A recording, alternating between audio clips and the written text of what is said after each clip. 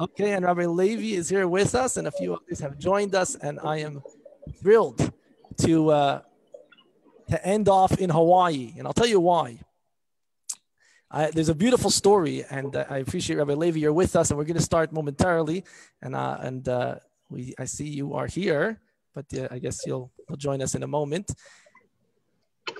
There's a story that I heard a few years back, firsthand, and I thought it was a fantastic story, and I want to share it with you. And it really ties into our ending off this series of 22 zoomings around the world in Hawaii. Wow. And the story goes like this. There was a man who lost his father. The story was a few years ago. And he wasn't particularly observant, religious, but one thing he always ensured to do was that on the yard site, on the day of the passing of his father, he would make sure to be in shul and say Kaddish, the traditional Kaddish prayer, which one says on the death of a relative. One year, he was on business travels.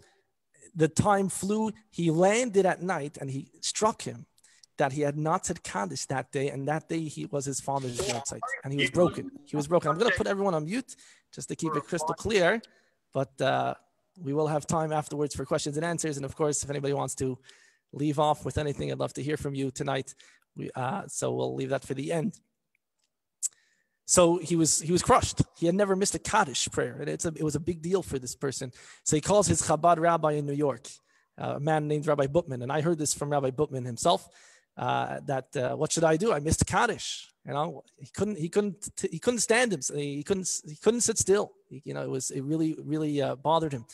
So Rabbi Butman told him, 1 second, it's already nighttime here in New York, but in California, they're 3 hours back. So it's still the daytime there. Perhaps we'll catch a Kaddish in California. So he gets onto the phone with a Chabad Shliach in California, like we did in Hollywood. He had a friend in Los Angeles. So he gets on, and he says, have you done the Mincha prayer, which is the last daily prayer for the daytime? Ma'ariv Arvit is already at nighttime. And the man said, yeah, I already did that. He said, we missed California. So the man is crushed again. He's like, what? We missed it. So Rabbi Butman says, no, there's still hope. Hawaii, get the Chabad rabbi in Hawaii. We could do Kaddish for you because for your father. In Hawaii, it's still the previous day. They're 6 hours behind us. So he gets on the phone with the Chabad rabbi in Hawaii, not with Rabbi Levi, who's with us tonight. Rabbi Levi was not there yet. This is a few years back before Rabbi Levi came. To the Rabbi Krasniansky, many of us know from TMR, Rabbi Moshe Krasniansky. His brother is the chief Chabad rabbi of Hawaii. And he gets on the phone, and the secretary of the shul answers the phone and says, well, can I help you? Chabad of Hawaii, how can I help you? And Rabbi Butman says, I need to speak to Rabbi Krasniansky ASAP. And she says, sorry, he just went into the synagogue to pray. Can he call you back? He says, stop him. Don't let him pray. Hold him up. So she ran to get Rabbi, and just before they finished the prayers, Rabbi Krasniansky did a 3-way phone call with this man, and he heard a Kaddish being said for his father on the day of the yahrzeit, on the day of the passing, because it was still that day in Hawaii. According to my world, in my world, I think Hawaii is the earliest time. Am I completely off? Is there a time that goes before Hawaii even? I don't know. Anyways, but Hawaii to me, the moral of this story is that the sun never sets on a Jew. The sun never sets. There's always, the sun is somewhere out there, right? Even for a person, even in our lives, when the sun sets, it's rising somewhere else, right? The sun is always around. There's always hope. There's always light. There's always the warmth that the sun provides for us. And we can connect to it, especially now that you have been with us. So many of you have been with us for all 22 of our travels. You know that the sun is rising everywhere around the world. You have friends around the world. And as I mentioned in the email I sent out on Thursday, that as COVID is coming down, thank God, and the world is getting more and more free and open. I'm sure all of us are planning trips. You know that you have 22 places that have invited you to come. And you'll have a full-on wonderful Jewish experience wherever you go around the world.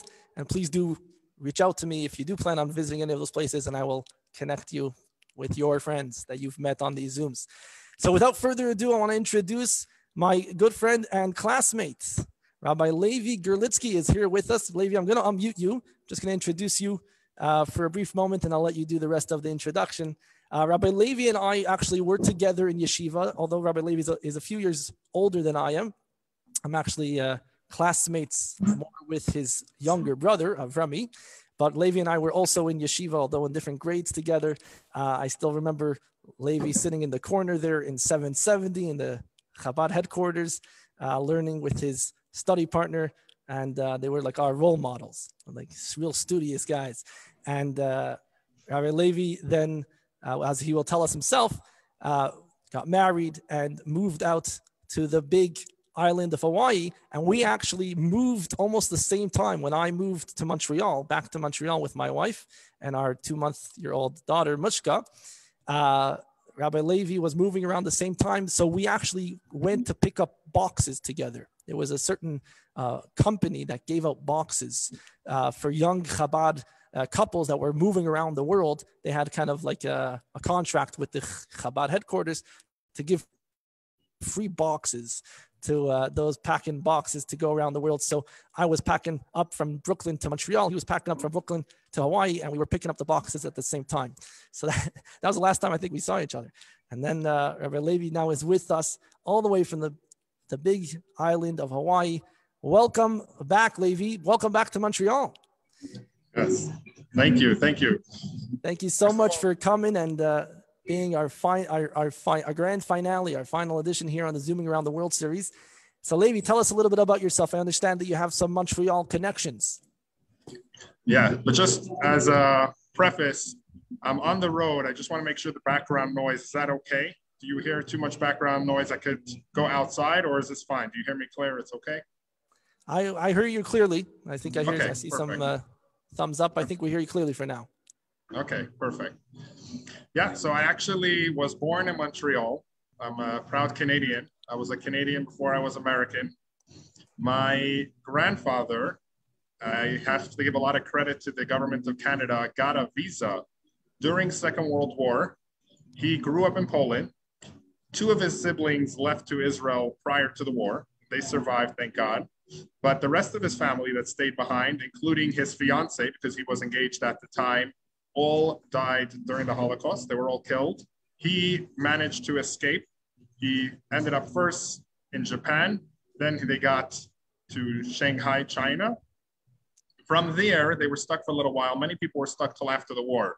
Luckily for him and a few friends, Canada gave out visas to a limited amount of students. So 9 Chabad students got visas to come to Canada, and the previous Chabad Rebbe sent them specifically to Montreal from all communities. And they started the Chabad community in Montreal. So my grandfather was there already from the early 1940s. My father was born there. I was born there. But most of my life, I grew up in New York, in Brooklyn. So that's a little bit of my Canadian connection. I was born in Jewish General Hospital. I actually have some relatives still there. Maybe some of you are familiar with Pizza Pita. There's a kosher pizza store on the Carry. So that's an uncle of mine, my father's sister's husband and a brother of his that owns it. So yeah, Montreal is a very special place in our heart. Fantastic. Wow, I didn't know the Pizza Pita connection. We were just there. If I would have known, maybe I would have gotten a discount. Yeah. Now I know. All right. But yes, Levi, I remember your grandfather very well, Rabbi Moshe Elia Gerlitzky, a small, short man, but what a powerful figure. And perhaps some of us remember him. And a very special man, one of the leaders of the Chabad community here in Montreal. And Levi, we lost you there for a moment. But one of the things I remember him is he used to make announcements in shul. He used to get up and he had, he was not no embarrassed. He wasn't embarrassed. When he had to say something, he would get up there and say it. And that was always to me like a role model. And when you got to do something, something's got to be said. Just get up there and do it. Not to be worried about what people are thinking, perhaps. But that much more. There's recently a book came out about the beginnings of the Chabad community here in Montreal with what's called the 9 students. Rabbi Kramer, perhaps more famous of the nine, amongst others, who ran the yeshiva. But Levi's grandfather was definitely one of those that started the Chabad community here in Montreal, which today is one of the largest Chabad communities around the world. So that's incredible. And the fact that you're Canadian, Levi, makes us proud. We need some pride right now to be Canadian. So we're happy that you're... Yeah. All right. So touching a raw spot there. Okay. So Levi, now that we know you grew up in Brooklyn, tell us a little bit about your family, and then take us through your yeshiva years, where you've been, and your family a little bit. And then how did you end up from Montreal to Brooklyn to Hawaii, of all places? So my father got married in 1981. He had a family that they started in New York. I'm one of 14 siblings. So I have I'm number 6, 5 older siblings, 8 younger siblings. Thank God, really happy with that size family. It was something that Chabad Rebbe highly encouraged his followers to have many children. It's based on halachic texts, but this was something specifically that he encouraged. So grew up in New York, went to yeshiva, of course, in my younger years in New York, the typical Chabad yeshiva, Ali Torah. After, when I was 15 years old, the age when usually people want to go away in order to delve more into their studies, I went to France. There's a yeshiva Berlin in France. I was there for 3 years. It was really nice. It's a great yeshiva experience. You're a little bit outside of the city in an isolated place all by yourselves. After that, I came back to New York to finish off the studies. They sent me away afterwards to volunteer for a year or two. You go to other yeshivas and you become like a mentor for younger students. So I went to California. I learned there for 2 years. And then I came back to New York to finish off my rabbinical studies. After we got married, I was doing my rabbinical studies. We finished the main part. I got married at that time. And then we were looking to do some type of shlichut. We definitely were motivated to do something where we're giving up our career for the sake of the Jewish community. We said, why do something which not necessarily we find important or enjoy, let's say, not to offend anyone that does a specific career, but let's use accounting, for example. I wouldn't enjoy doing accounting, but I would just be doing it in order to support the family. I figured, let me do something that I actually believe in. The time I'm spending to support my family will also be something meaningful, something that I believe is the call of the hour. So my wife and I, we agreed to go out to some Chabad community. We were open to anywhere. We actually tried out, there was a position in Nigeria, Chabad of Nigeria. There's a Rabbi Uzan there, French rabbi. He's there full-time in Abuja, which is the capital, but we have Lagos, which is the main city, the populated city. That's the original area where most of the people live. You made a good choice. You made a good choice. Yeah. So we went there. Actually, we tried it out. And my wife said, never again. After a few weeks of living there, it's a third world country. It's not very safe. You have to live in like a compound, security the whole time. Right before we came, there was actually an Israeli that got killed by some mafia group. I'm not sure exactly the details, what happened there, but it's a country that has a lot of natural resources. However, it's not very safe. People don't come there to tour and vacation. People come exclusively for business or if they're locals. So that Chabad rabbi lives there full year. Oh, we lost Levi for a moment. Levi, your Wi-Fi got stuck. But just to remember, we were actually in Lagos all the way back at the beginning, one of our first trips to our friend there. Levi, are you back with us? Levi got frozen. See, he's frozen back in time. He doesn't know yet what it means to be 8:19 p.m. on a Sunday, July 4th. And he's in America. Can you imagine that? A little bit backwards over there. All right. Let's remember in Hawaii, they are 6 hours behind us. And Levi is still frozen. Oh, okay. Hopefully he'll come back. There he is. All right. Levi, I'm going to unmute you in just a moment. There you go. I apologize. Yeah, I'm back on. You're back with us. All right. Okay. So Eventually, we were upwind for other opportunities. And then there was a Chabad rabbi in the Big Island, and he decided that it wasn't working out. He was going to leave, and they were looking for someone that would start it. So at that point, we tried it out 5 years ago. We had then, and we really liked it. Like, we could go into later the advantages that you have in Hawaii. Some people, of course, wouldn't understand why we would end up in Hawaii. But it was really nice, and we moved out here permanently 4 years ago. Right now we have 4 children, and thank God, it's a great success. Kenai Nahara, beautiful. And your wife is from where, Levi? My wife is from California. Her father moved out to Palo Alto, California, the Bay Area, just south of San Francisco, also to start Chabad. My wife is actually one of 13 children, so we both come from large families. So just we made the interesting statistics. After all the siblings get married, because of course we both have younger siblings not married. So because I have 13 siblings, she has 12, that would be 25 siblings. After they all get married, that would be 50 uncles and aunts for our children. And that's without the cousins. So there'll be a lot of relatives. Kenai Nahara, incredible. So Levi, tell us a little bit about, before we get into your role there in the Jewish community in Hawaii, tell us a little bit about the history of the Jewish community in Hawaii in general. If there's anything you can share with us. I'm just going to point out, Levi, that you are breaking up a little bit. So we're missing some things, but in general, we hear you. But if anybody that's watching, if anybody is having trouble, or if you could just put in the chat, let me know so that I can try to work out better with Levi, and Levi can try to be in a better spot perhaps. But Levi, let's continue on until that comes up again. Yeah. So the Jewish community in Hawaii, there's a little bit speculation of how far back they go. There are some that say that the early Hawaiian culture, the kings actually had Jewish advisors.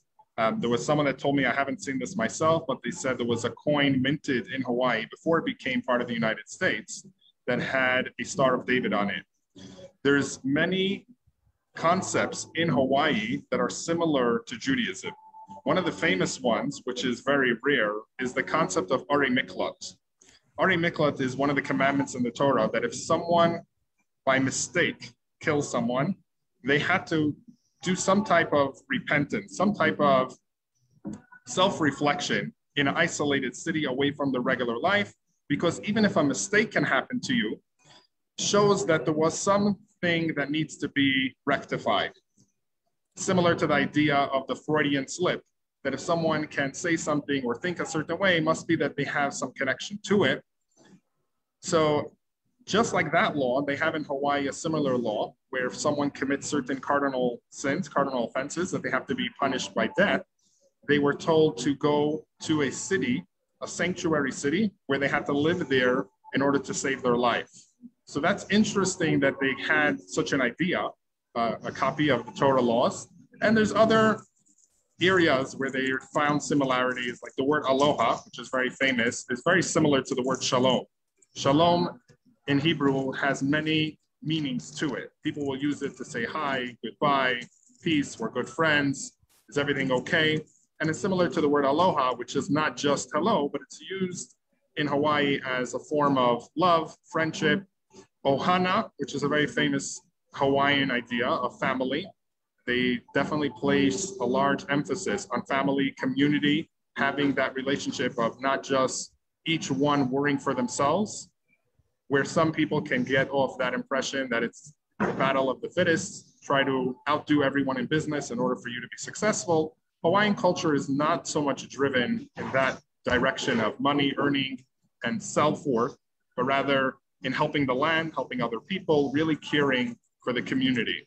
So there's definitely speculation that some of these ideas might have come from Jews that went far away, because there's a lot of prophecies in the Torah that mention about being exiled to the faraway islands.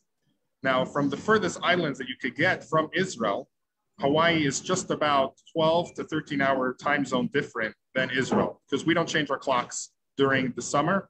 We have the same clock year round, but the time zone is about just the opposite of Israel, on the other side of the world. which is interesting. Everyone in the United States, Canada included, prays towards the east. When you want to pray to Jerusalem, in Hawaii, we start praying west. We're from the first country or the first state that actually starts praying west in order to get to Jerusalem, because we're that far away, just on the other side of the world, where you start praying the opposite direction. I tell visitors that come here, a lot of them don't know. They make that mistake of praying east. I say, don't worry, your prayers will get to Jerusalem. It just takes a little bit longer. So we pray west because it's that far away. So very possible that if a Jew was being exiled from Israel and looking to go far away, looking to start himself a new life and going to places where no one's been there yet, Hawaii might be a great opportunity to stop in. I actually, getting back to my grandfather coming to Canada, he actually also, on his way from China to Canada, stopped off in Hawaii. So he already laid that groundwork of having the initial roots laid in Hawaii before we came. And I would say also Hawaii is a very welcoming, caring community, especially they have good ties with the land of Israel. Like we had the acting attorney, I forgot already his title, but one of the high officials of the Israeli government, which was in LA, in charge of that region, came to Hawaii. They welcomed him really nicely. We had him speak to the community. And yeah, I would say overall, it's a really Jewish-friendly area. We just lose it at the end of that, Levi, but it's incredible to hear about the roots and the similarities that Hawaii has in so many different ways to the Jewish people and to our Torah. It's an amazing thing to see, and that you find that in your day-to-day life over there. So let's understand now, going further. You come to Hawaii 4 years ago. What was the situation of the Jewish community? Was there a Jewish community? How was it? And what did you come to add, or did you go to a different place other than where there was the Jewish community from beforehand?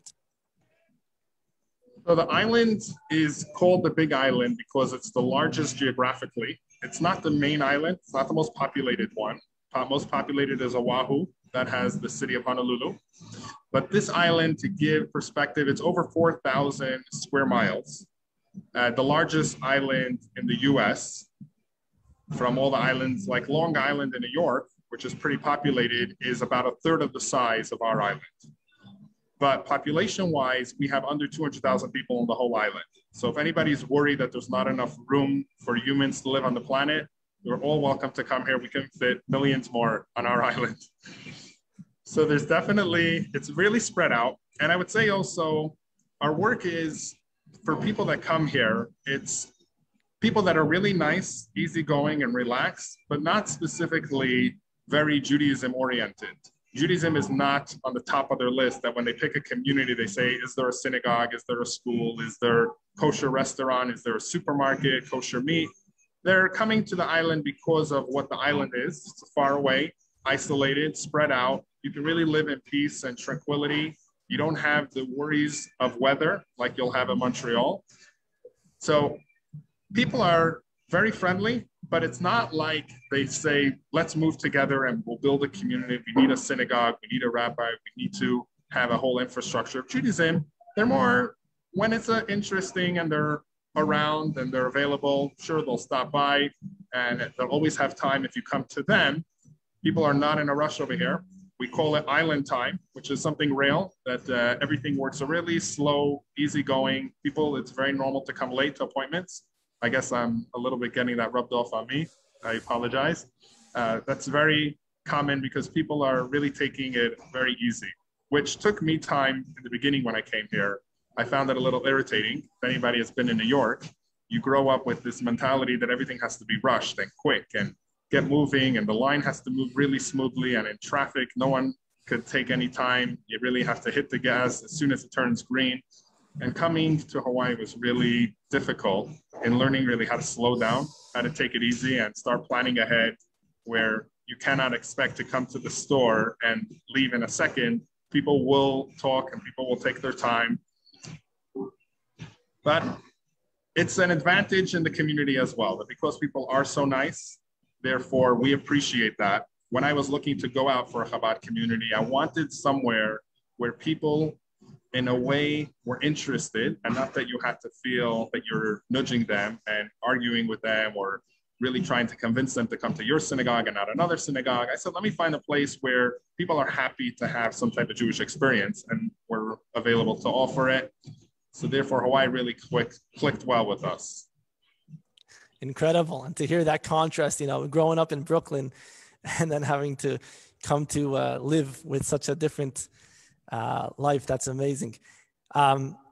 Let's go out to the other areas. You mentioned you are in a separate island. You're not on the island where Honolulu is. There is a Chabad community there, and perhaps other Jewish communities there as well. What is the Jewish life like in Hawaii before you came?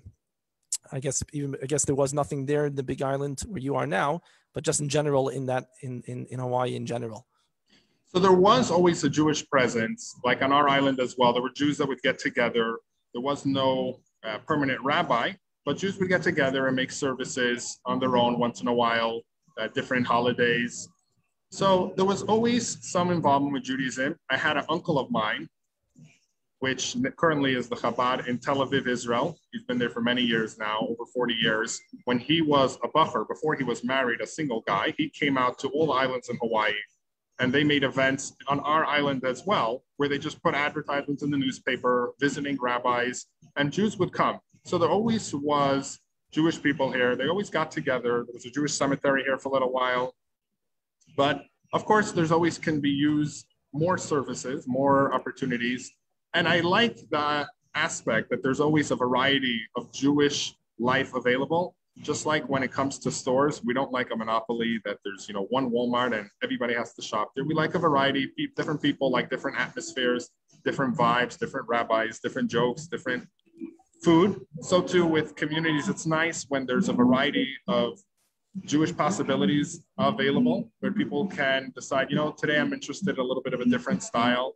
So it's not a one version, a one way. Everybody's celebrating their Judaism the way it fits for them, as long as it's done in a traditional way, is really nice. And that's something that Hawaii has, definitely a variety of options of how people will celebrate and how people will get involved. Some people privately will make events at their home. And yeah, it's really nice in that aspect. So I won't say there wasn't anything before we came, but we bring what Chabad brings. We bring a traditional, loyal Judaism, or as the joke says, I don't like using so much these labels, but I'll just say it for what it is. They say Chabad is Orthodox Judaism, it's conservative Judaism run by Orthodox people for Reformed Jews. So it's supposed to be offering something for everyone, where everybody should feel welcome. We constantly get calls. I'm sure if you guys are familiar with Chabad in Montreal, people are worried if I don't keep kosher or if I don't keep Shabbat, can I come? And we say, we're keeping Judaism in the traditional way, but whatever you do elsewhere is not important. Whereas we say when people come to our synagogue, I say, I don't know how people get to our front door, but no one drives through our front door on Shabbat. Everybody walks through our front door. So that's, Those are incredible lines, Levi. I'm going to use those. Those are great. I never heard them before. Look at that. Okay. So tell us a little bit more about specifically, you're bringing the Chabad spirit, of course, to a wonderful place. It sounds like this is an amazing place. And I mean, the fact that you're sitting in Starbucks also is incredible. It's very relaxing. Just to watch you sit in Starbucks is very relaxing. But tell us a little bit more about the practical, let's say, kosher food. Do you go picking the fruits off the trees? Like how does that work in the Big Island? Keeping kosher. Synagogue wise, do you have a synagogue? Let's get more of a picture of your day-to-day life living according to Torah. Yeah, so that's definitely where the challenges come about. It's nice to live here, and people that come here on vacation think it's amazing. They say, oh, I wish I could live here if only I didn't have to live in a big city. But when you get here for a long period of time, that's where it gets difficult. So there's no Jewish schools available. So your kids got to be homeschooled. There's no kosher supermarkets, no kosher restaurants on our island. All our meat, all our dairy products, because we do Chalav Yisrael, like the higher standard of kosher dairy products, we ship it all in by boat, frozen container. So those containers that they do for shipping, they have special ones with freezers because a lot of things that get shipped into Hawaii have to come frozen, even the non-kosher products. But the kosher, we have to arrange our own shipment. So it's expensive. In general, everything in Hawaii is expensive because everything has to be shipped in, especially the kosher food.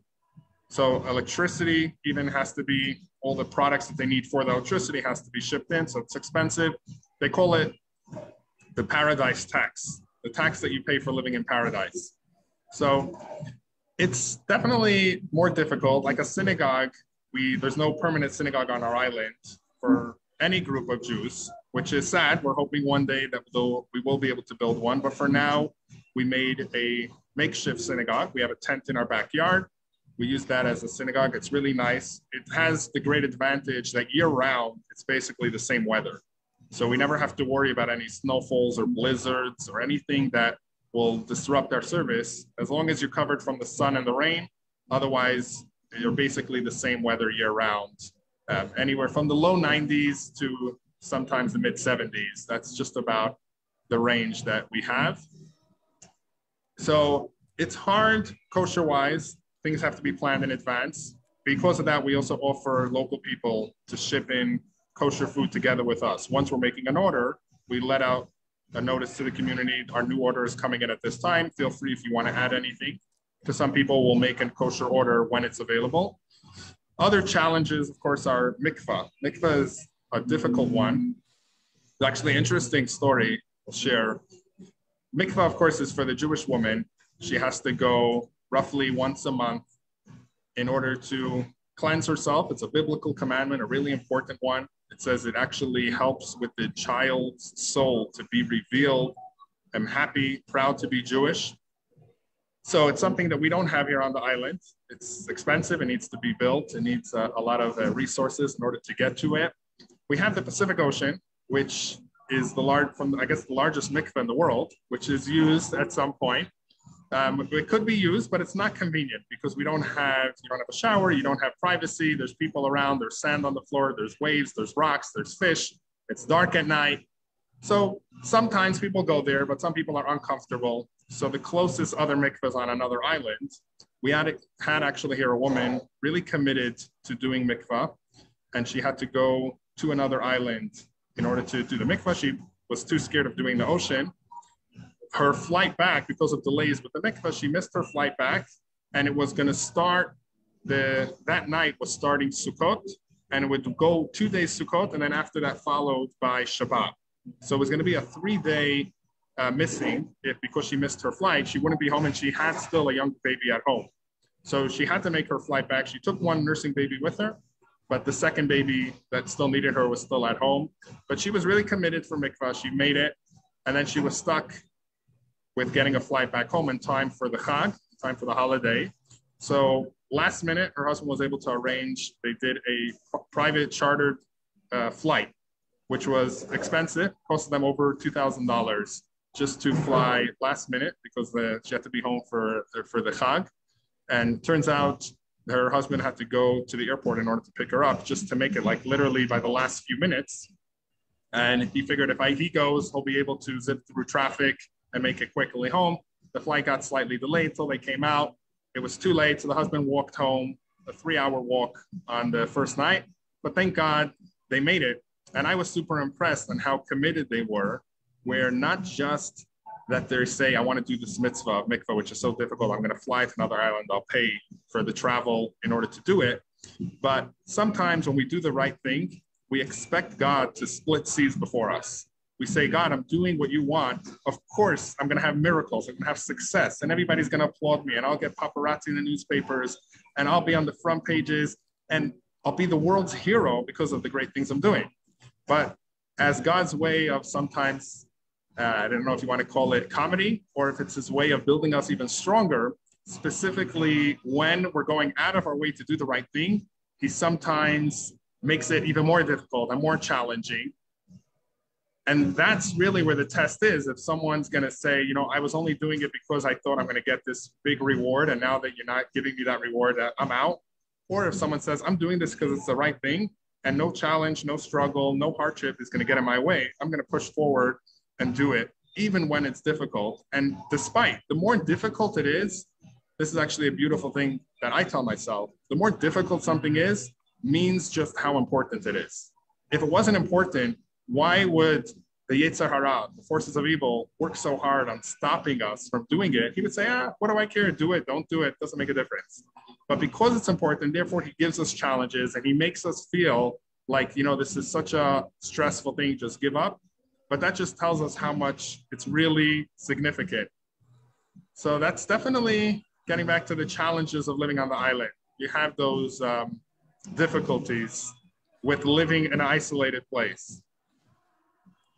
Incredible. What an incredible story. And that's really, we love to hear stories about the ripple effect of mitzvahs. And that's like one mitzvah to the next, from the mikvah to keeping the chag properly, to, walk, almost missing a flight, to walking those 3 hours, the dedication and the pride of doing the right thing. That's an incredible story. And it's definitely inspiring for all of us here in Montreal. Levi, let's wrap things up over here. We are running out of time, but then we'll definitely open up if there's any questions as usual, if anybody wants to put them on the chat. I see already there's a few questions here. I'll moderate those. And then if anybody wants to speak to Levi on the mic, we'll give the ability to unmute and you can speak to our representative in the Big Island who doesn't yet know what the evening of Sunday night looks like. So we could tell him. So there's 6 hours behind us there. Levi, tell us a little bit about you're in Starbucks, I see, and you look kind of Jewish. How does it feel walking around the Big Island? There's a lot of worries, especially now with anti-Semitism, especially in America. We've been all over the world and we've heard only good reports. And it comes to America, it sounds a little more scary. How does it feel there, specifically in your location, walking around? Do you feel free and confident? Do you have to worry? Is there security? What's the situation there? Yeah. So actually, thank God, I would say the Big Island is a very safe place. I've seen more anti-Semitism in New York, where there's many, many more Jews than there are in Hawaii. But I would say maybe in a joking way, because there's not enough Jews here for people to even know about Jews or to blame them. So therefore, we do have very good feedback. I've yet to have any negative encounter because I'm Jewish. And on the contrary, I strongly believe Rabbi Jonathan Sachs, the former chief rabbi of the UK, Alav Hashalom, who just passed away during COVID, he would say that non-Jews respect Jews who respect Judaism. That when someone has self-respect, the fact that they're Jewish, they're not hiding it, they're walking openly about it, people respect that because they look up to you. It's not about what you're representing, it's the fact that they see how proud you are with your culture, that itself gives them a respect. They say, wow, I'm impressed that this person has certain values that they stand by, things that are important for them. I try to walk around as Jewish as I can when I'm here. I never try to hide it. And on the contrary, the more Jewish I walk around, the more people come over to me and either will tell me they're Jewish or they have a friend that's Jewish or just shalom, they'll say. And I only get good positive feedback over here. So I'm definitely grateful for that. We don't feel any way endangered over here or scared. Incredible. What an incredible way to put it. Baruch Hashem. It's a good place to go. I mean, Levi, everything that you said, I think from all the places we've zoomed around to, I think Hawaii is the Big Island's on top of our list. If we were to come, is there a place for us? You said there's a lot of place, right? A lot of place for us to come visit. Yeah. Have any connections with any hotels? Is there something that we can count on? Yeah, there's communities that come and make like Shabbatons here. We have a community coming from Denver, a young Jewish professional community. They say whoever wants to come to Hawaii, they'll do it together. So it's definitely a spot. People come. There's a lot of retreats here. People come also for business. They'll have conferences. There's not so much of an industry where people work here, but a lot of conferences will choose specifically Hawaii. So yeah, you're more than welcome. Anyone that wants to join Chabad of the Big Island, please let us know if you're coming around. We'd love to have you join us for Shabbat, for the Chag, whenever you make it here. Amazing. Look at that. Everyone, you're just invited by the rabbi of the Big Island. You can't get better than that. Well, that's incredible. That's incredible. Okay, I'm going to move on, Levi, to the questions on the chat, and then we'll open up the mics. But before I do that to the questions, just to take a moment, again, for those that weren't with us at the beginning, tonight is our final Zooming Around the World part of the series. And as I mentioned and shared a story before, I think it's exceptionally, it's an amazing thing that we're ending off in Hawaii, of all places, as I mentioned earlier. But I do want to say that next week, we're not going to have the conventional zooming around the world, but we will be having a much longer program going throughout the whole afternoon from 12 till 9 p.m. We usually have the annual Torah Vigil. We have it here in Chabad Zichron Kedoshim. This year it's going to be on Zoom, and it's going to be a wonderful experience. We're actually going to be zooming around Montreal.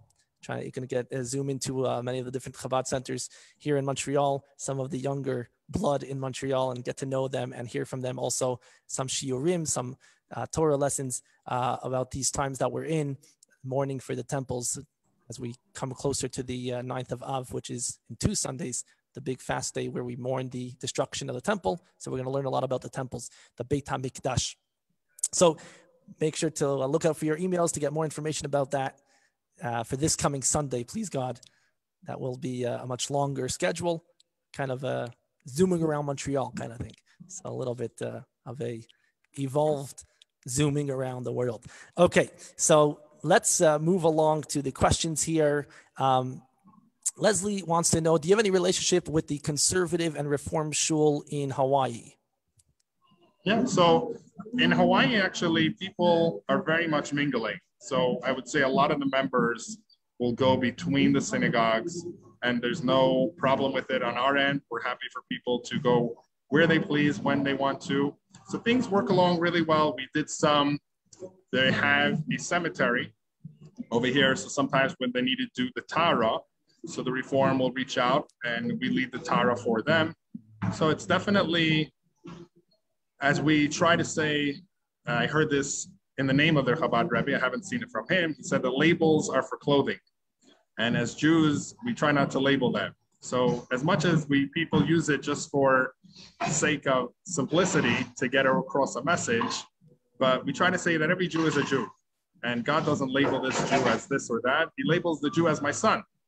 A healthy parent will label their children as, these are my children. You won't say, this is my child that lives on State Street and this is my child that lives on Main Street.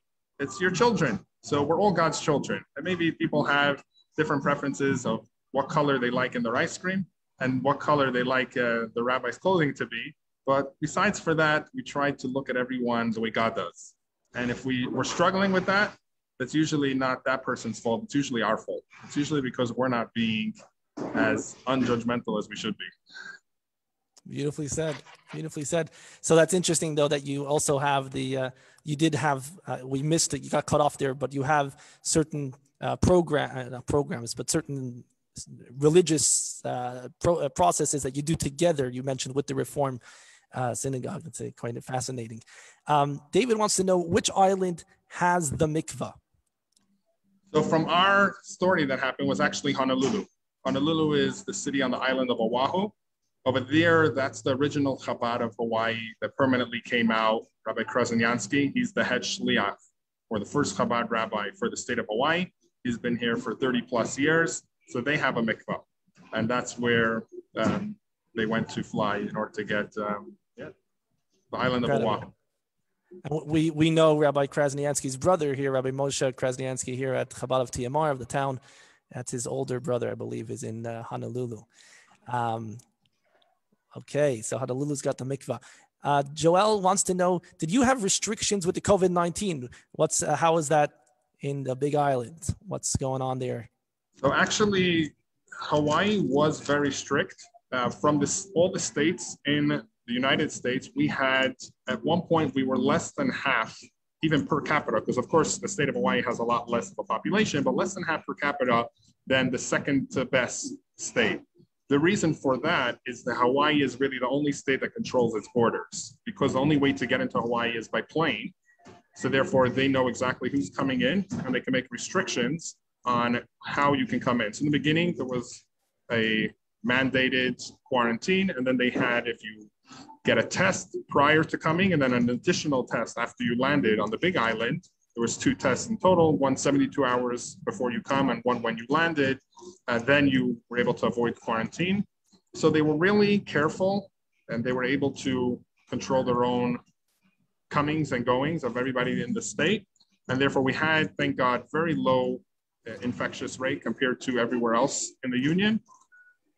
Otherwise, there were, like everywhere else in the beginning, we had restrictions on businesses here. Everything had to be closed. There was exceptions for religious services at some point, and then slowly they started lifting things. But within a short time, we were back up and running. It depends on the business. Each one made their own guidelines in certain areas, but we were back up and running pretty quickly with COVID restrictions. We just moved to outdoors, which our tent worked perfectly for that. We did our menorah lighting. We had our mayor come, which was during the COVID restrictions. And of course, he was the one that was dictating all the rules. So we officially, our policy was everybody was supposed to stay by their cars. So therefore it would be okay. But thank God, even with COVID, we actually saw more people turning up locally than before COVID. I don't know if the reason is maybe because the other congregation wasn't operating in person, or maybe because more people felt they wanted community, they wanted some sense of growth, spirituality. So definitely COVID was something that hit Hawaii. The tourism was really shot for a long time. That was something really difficult for a lot of businesses, but it really shot back really quickly now. So things are really booming. Like the car rental agencies were completely sold out during the July 4th weekend, because that's how a lot of people are coming here. Speaking about COVID, I want to just give a little bit of a Jewish twist to it. Could be you've heard this before, but I think it's really powerful how I would say one of the challenges that we have today, even as adults, especially children, is seeing the value with what we do. How important is it to God or to the world or to Judaism in general, what one isolated person does? And COVID showed us that however it got out, it started with one person. And because of that, it affected the entire world one way or another. Can you imagine one person in China just coughing while he was drinking his coffee, and eventually the whole world shuts down and it changed complete societies? How much more so when we look in the bright side of doing a good act? The problem is that when we do the good acts, we don't see these small changes. But using an example, imagine Hitler, Yamach Shemai, had a teacher that was really loving and kind and taught him how to care for another person, how to value another person's life. And he would grow up just being a regular citizen that was nice to his friend, nice to his neighbor. We would never notice that there could have been a disaster of millions, not just Jews, but millions of people dying because some guy was a maniac and he didn't value other people's lives. We would never know because he was taught properly, he behaved the right way, and he went about his whole life just being a regular citizen. And the teacher would never know that he may have averted such a catastrophe or Holocaust for the entire world. So when we do even just one good act, trust God when God says that the good is way better than the evil. And if something bad, like a virus or bad attitudes, bad teachings, which they taught to their youth in Germany, can have such a ripple effect, how much more so for the good, that if one person does one thing nice, they were nice to their neighbor, nice to their child, you never know how much that will actually affect forever the entire world. Incredible. Incredible. Thank you for sharing that, Levi. We're going to wrap up here with, there's one question here about how limited is the availability of kosher foods? Joyce is asking, and how is it obtained? So you talked about the ships. I guess the question is, how often do the ships come in with the kosher food on board? So ships come in like twice a week.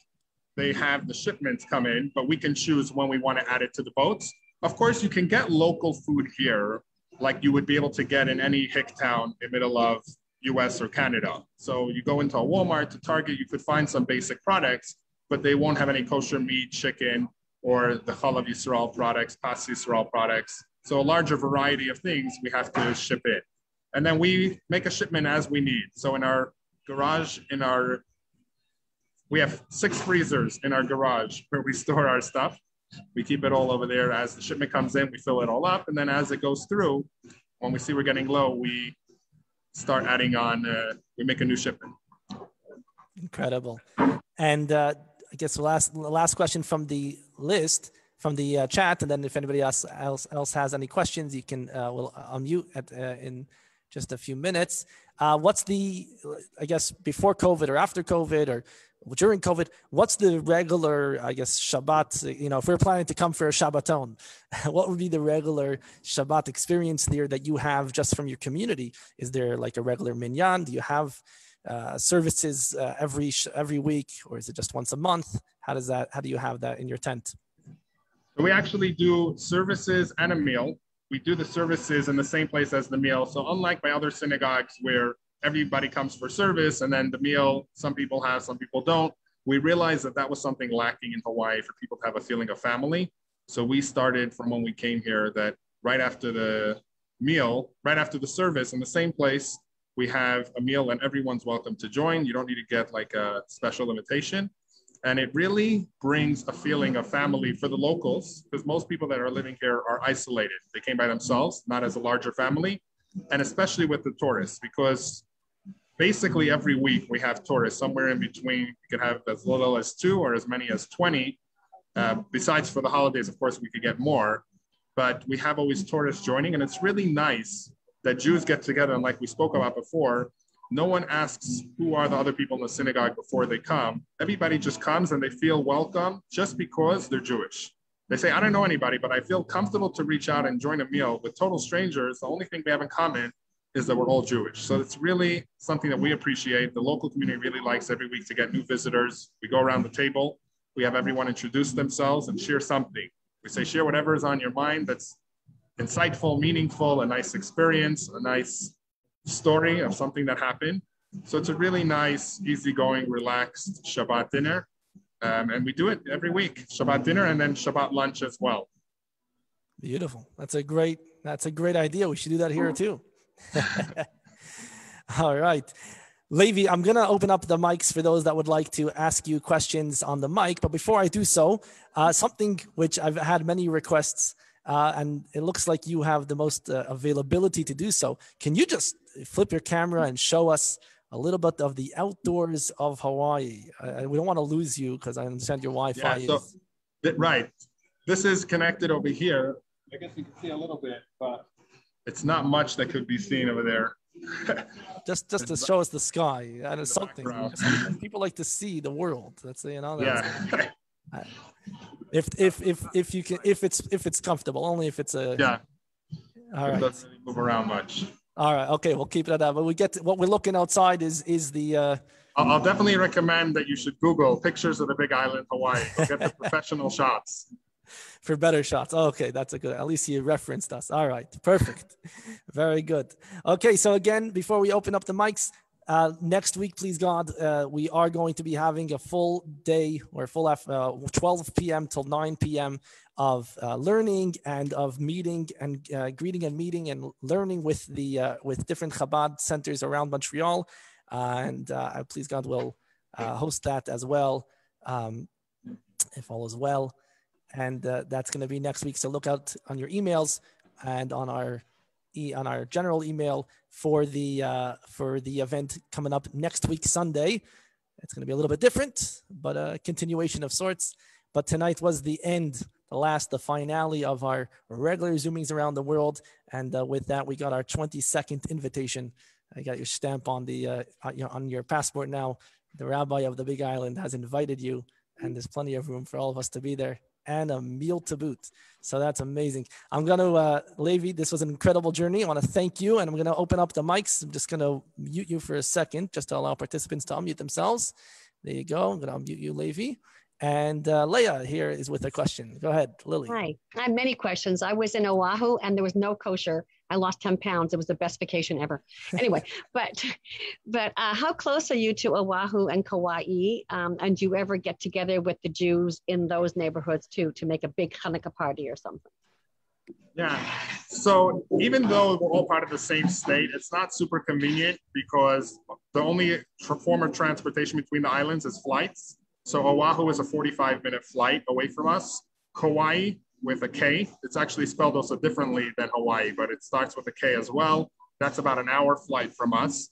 So they are slightly spread out. We got together And we had once a wedding from the Chabad rabbi in Honolulu. He was marrying off his daughter, so all the Chabad rabbis came in together. We had once a meeting with the governor in honor of the Chabad Rebbe's birthday. So they had a proclamation. So all the Chabad rabbis came together in Oahu then. But in general, it's a little difficult. I tell people it's a little bit like how often do the people from Montreal go to New York. It's not like you just turn around the corner and you're in another neighborhood. It's a flight away, by us exclusively a flight. There's no option even to drive. You can't take a boat ride? You can't take a boat? No, at one point they tried making a ferry between the islands, but it had a lot of pushback for different reasons, political and others. So there are no options of boats between the islands. Besides for cargo, those are the only things that go between the islands by boat. Everybody else has to fly. And how many religious Orthodox people, Jews, do you have around you, or are there any?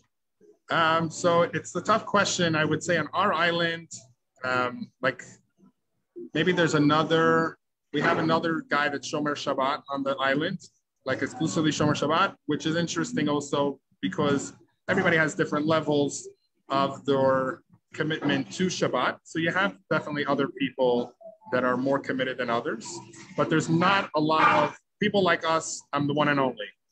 So yeah, no competition over here. All right. Thank you, Leah, for asking those questions, getting that information out. Does anybody else have any questions? You want to unmute and ask Rabbi Levi while he's still with us? All right. Oh, yes, Leslie. I have a question. Rabbi, you were talking before about how calm, how everyone in Hawaii is very open. I would like to ask about the marriage between Jewish and non-Jewish people. Is there more of that in Hawaii than the rest of the United States? Yes, interesting that you bring that up. It is actually, I guess we could say, pretty harsh here, pretty bad. The intermarriage rate is above 95%. It's really difficult because there's not that many Jews. So even people that want to marry Jewish, you really have to choose, is it more important marrying Jewish or living in Hawaii? And a lot of people come here, they say they want to marry Jewish, but eventually you don't have a lot of choices. So it's definitely a challenge here. It's difficult. People that are married Jewish are usually the ones that came from the mainland, already married, and they retired here. But it's really hard to find here homes of people that are both parents Jewish. What's actually surprising to me is we also do weddings here for visitors. People want destination weddings. And most of the callers that call, I started asking the first question, are both parties Jewish? And they say no.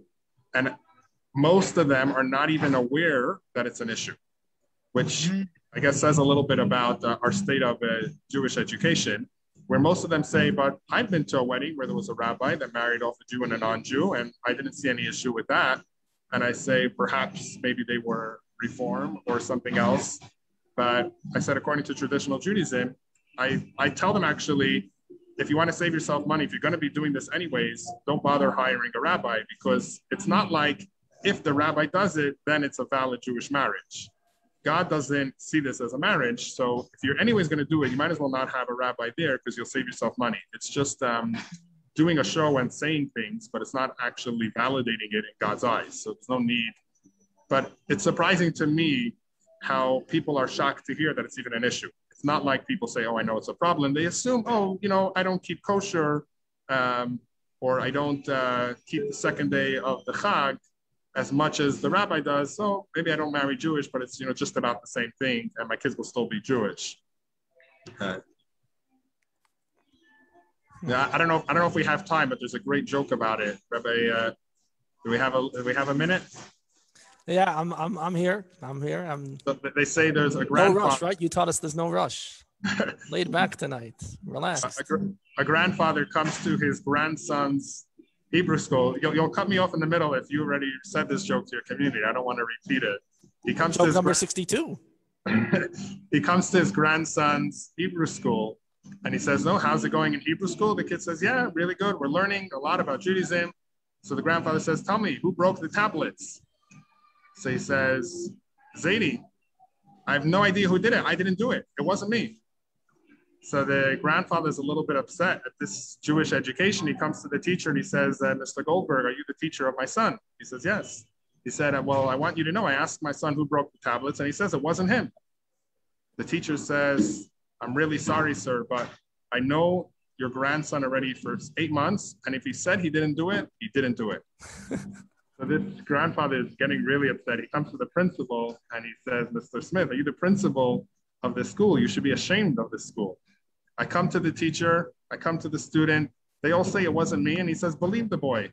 What type of school is this? Are you not embarrassed to run a Hebrew school like this? So the principal turns to the grandfather and he says, I'm so sorry to hear of your negative experience.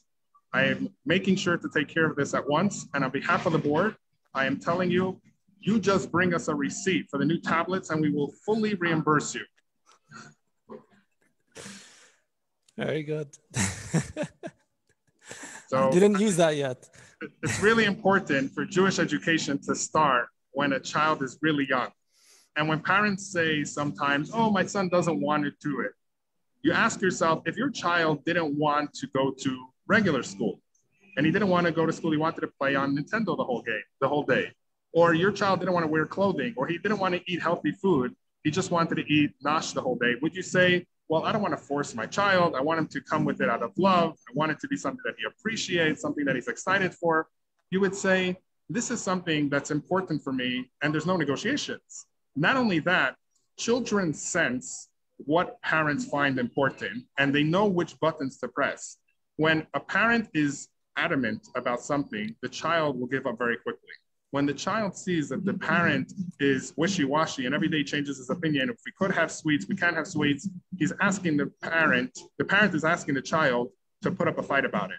When it comes to Jewish education, if the parent sees it as something really important, their Jewish connection is really important, it'll automatically rub off on the child, and the child won't even negotiate about it. But if the child sees that the parent himself is every day complaining how the service is too long and that the commandments are too annoying and it's too difficult, and he's not happy about it, he doesn't feel special, then of course the child says, listen, if my parents are not happy doing this, why would I do something miserable? I don't have that guilt that they feel. I'll just do what's exciting and fun. So it's really important for the education to start with the parents themselves saying, am I doing this proudly? Am I happy about it? Am I interested? And then automatically my children will find it just as important as I do. I think there's a great example that brings it out. When it comes to kosher, a lot of parents, you see, they take their kids to the store and the kid cries, he wants this sweet. And if he cries enough and makes a big enough tantrum, some parents will give in. But if kosher is something exclusive in the home, then you just tell the kid it's not kosher. He'll cry as much as he wants in the beginning, but he knows the way you said, this is not kosher, that it's not even in a discussion. It's not negotiable. I will never buy it for you because it's not kosher. And he gives up very quickly. Depending on how important it is for you, that's the type of message you give over to your children. All right. Thank you for sharing that, Levi. David, go ahead. Rabbi, are you the moil of the community as well? No, so unfortunately, it's interesting because I thought about becoming a moil for that reason. There is no moil in Hawaii. The whole state of Hawaii doesn't have one. So they fly in. Yeah, so every time we have to fly in a moil, which is not easy, it's expensive. And also people in our community, when we get the moil to come in, when a bris is on Friday, you wouldn't be able to make it back to the mainland on time for Shabbos during the winter months. So they have to stay over for Shabbos as well, which makes it difficult because it's a three-hour time zone difference between us and California. And then during the winter months, they won't be able to make it back. So it is hard. It's a challenge that there is no moil in Hawaii, but it's doable. We fly in a mohel every time we need a bris. Mohel is the one that does the circumcision. Yeah. Yes, yeah. Rachel, just one comment. I think a lot of mohels would be willing to sacrifice themselves to go to Hawaii and spend, overnight for the sake of the cause. They would sacrifice themselves for an extra day in Hawaii. Right. No, that is in theory true. But to be honest, Mohel, by the time he comes in, does the bris, he has to head back to the airport. It's not like you're sponsoring a vacation with them and their family, and they're getting paid for all the brisim that they're missing on the mainland. So I actually called up some Moalim in New York, and I had the Mohel that did my first son's bris. I wanted him to come for my second son, and he said, I'd rather you find someone in California where it's halfway already there. So it's a challenge, and it's not like people are running to do it because, of course, it's a lot of time being spent flying back and forth, and you don't get to spend time there. I think I read somewhere in Hawaiian history that there were Jewish men who married Hawaiian princesses. I seem to remember something like that. So there is some kind of connection. I vaguely remember that. I know it happened in other islands in, I think, Fiji and other places in Polynesia, and Hawaii is part of Polynesia. But I seem to remember that there is a Jewish-Hawaiian connection, Jewish men from the 1700s, 1800s, really early on, before the official history, who did marry into Hawaiian royalty or married someone who was Hawaiian royalty. So, right. Real Jewish American princesses and princesses. Yeah. Yeah. So I do remember hearing that. And that's why also what I mentioned before about one of their coins had a Star of David. So there definitely was some influence in the government from Jewish people, but I don't know for sure to any degree of what it was. Yeah. You make Hawaii sound so delicious to come visit. Oh, yes. Yeah. Actually, studies show that they made a study in the US, who are the happiest people, and Hawaii was the number one. So at least according to this study, they narrowed it down. They said for someone to be happy, they have to be religious, they have to be married, they have to make a certain amount of money, and they have to live in Hawaii. And they found one person on the island of Oahu that fit the whole criteria. And the headline was the happiest guy in the world, because based on the science, he had all the details that were necessary. It's incredible. Do you know the guy?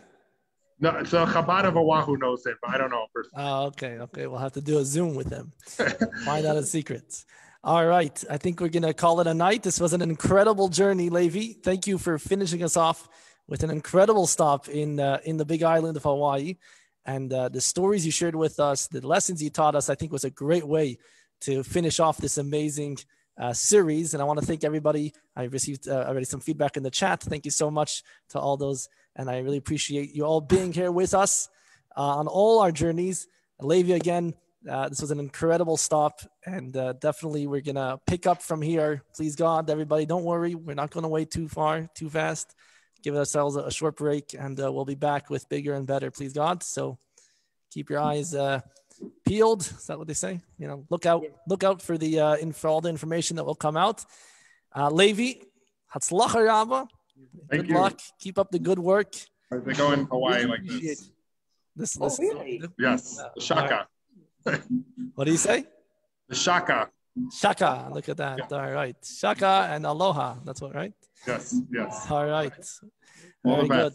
Thank you so much. Thank you so much, Levi. Thanks for coming on. I know it was tough to be on, and you made it. Thank you. Stuck through, and it was an incredible stop. Thank you, Levi. Thank you. You're welcome. Thank you very much. Thank you all. Okay, fine. We'll see you soon, please God. See you in Hawaii.